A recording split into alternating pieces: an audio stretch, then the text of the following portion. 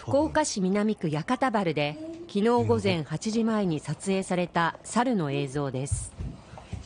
ベランダから川沿いのフェンスに飛び移りゆっくりと歩いて移動しています。猿って通報した方がいいの？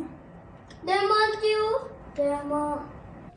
猿の体長は1メートルほど、怯えている様子はありません。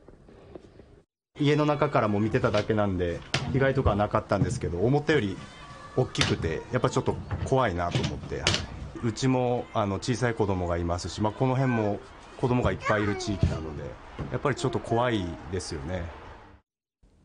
猿は何もせずにいなくなったということで怪我人はいませんでした。福岡市南区や隣接する那珂川市では今年9月以降12人が猿に襲われ怪我をしています。そのうちの9人が子供です。猿は自分よりも弱そうだと感じたら危害を加える性質があります。